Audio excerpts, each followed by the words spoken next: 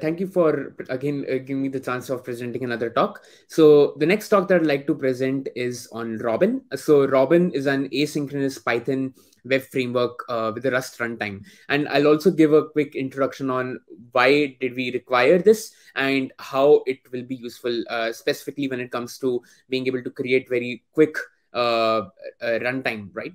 So just a quick introduction about what the story about Robyn. So basically, in early 2021, there was a huge uproar within the entire Reddit community of building with Rust, and a lot of developers were using Rust as a programming language, which is actually a really great programming language because it provides better performance than C++, but having the less security issues that you usually find with things such as pointers in C++. So it's actually better, and today Rust is actually being used for a lot of different use cases. So during this period, Rust was being used to rewrite a lot of the common applications with the help of Rust.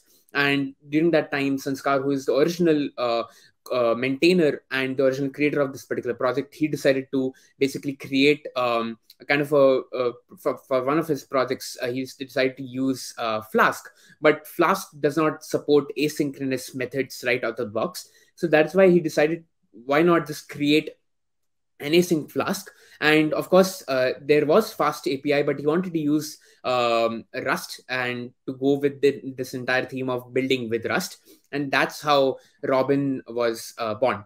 Now, one of the biggest benefit that we get with the help of Robyn as compared to other Python frameworks. Now, if you might be aware, with Python, there's the globally known notorious global interpreter lock in Python that doesn't allow for concurrency. And this is more related to multi-threading locking. And Python does not allow for true concurrency to actually take place. Whereas Rust does allow that. And Rust uses native threading for much faster execution. And that is why Robyn, since it uses the Rust as its main framework for managing your entire multi-threading, that's why it also comes with a coupled server, and that allows you to have basically an asynchronous server gateway interface right out of the bat. And again, if you want to check out more details about the ASCII server, you can check out this particular issue. And if we also compare amongst the different Python frameworks and Robyn, you can see that here is a performance benchmark that has been done for 10,000 requests for standard HTTP GET requests. And keep a note that there has been one process and one worker used for the REST requests. And you can see that Robyn is actually the fastest, even in comparison to Django, Fast API, and Flask, which are some of the most common Python frameworks that are existing today. And if you want to go a bit more deeper into understanding how does basically how does Robyn actually work? And this is basically the performance benchmark. How does Robyn actually work? So basically, the big rectangle that you can see is the Rust runtime. And this is where we first take our Python code and it gets converted into a Rust code. And all the requests that you see are basically sent into this worker event cycle. And these requests are basically then sent to a router. And the router has essentially the Python code object for every corresponding route that it wants to execute.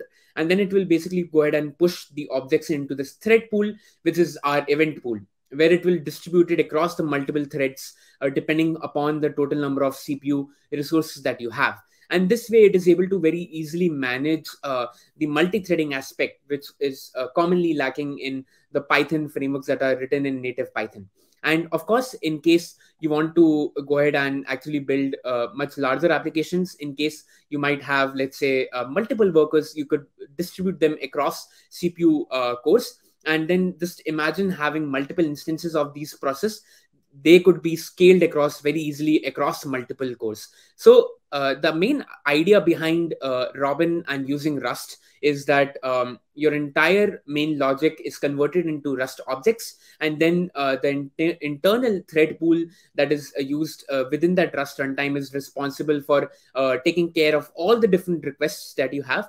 And because of the easy memory management and the thread pool management, lifecycle management with the help within this Rust runtime, you're able to get very quick and efficient processing of your threads. And that, of course, uses the multi-threading aspect that comes inbuilt with Rust.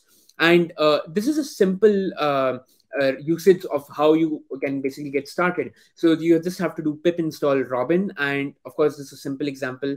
It has been built with this very similar of example or developer experience that you usually find with Flask. So you define Robyn, and then you define your either your get methods or your post methods, and then you start your app by defining the port. And in order to quickly also demonstrate, I will go ahead and share my screen. So let me go ahead and do that. I'll just quickly share my screen now. I'll stop sharing and share my entire screen. Let me go ahead and do that. Now over here, I am sharing my Postman, my VS Code, and here I have basically two different examples. The first example that I have is, of course, the one that I showcased. Here we are just having a Hello World application. I've imported Robyn. Again, you just have to do pip install Robyn, and I'll quickly go ahead and run my app. So for this, I'll do Python 3 app.py, and it starts running at localhost 5000. So I'll just go and take a look at my localhost 5000. And over here, you can see it's a simple Hello World app. Now, the other application that I'm showing is a GraphQL application where we are using Strawberry that provides native GraphQL support with Python. And here is an example where I'm using a GraphQL-based API. Again, I've defined specific methods for either fetching or also, of course, creating new posts with the help of GraphQL and using them alongside this backend framework, which is Robyn. So in order to go ahead and do that, I'll just define this as Python 3 GraphQL app.py, and I'll start running this. So if I just refresh, this will load a GraphQL editor, and then of course I can create my requests and send them, which will be managed with the help of Robyn. So that is a quick understanding of what exactly is Robyn and how you can get started. So of course, if you want to get involved, you can check out the GitHub repository, which is github.com/sansirox/Robyn, and you can take a look at the repository over here. It's a fairly active open source project, and it has already, within a space of just a few months, it has already gotten more than close to 2000 stars.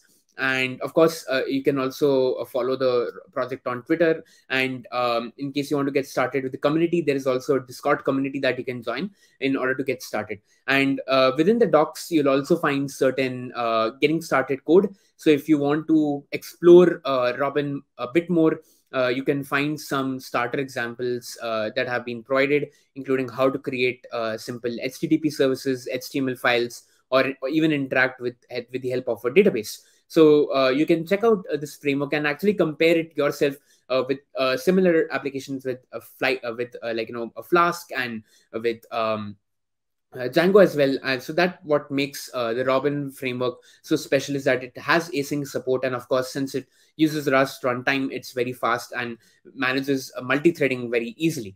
So that's a quick overview of the entire project, and I'll stop presenting and I'm open to questions now. Thank you so much. All right, perfect.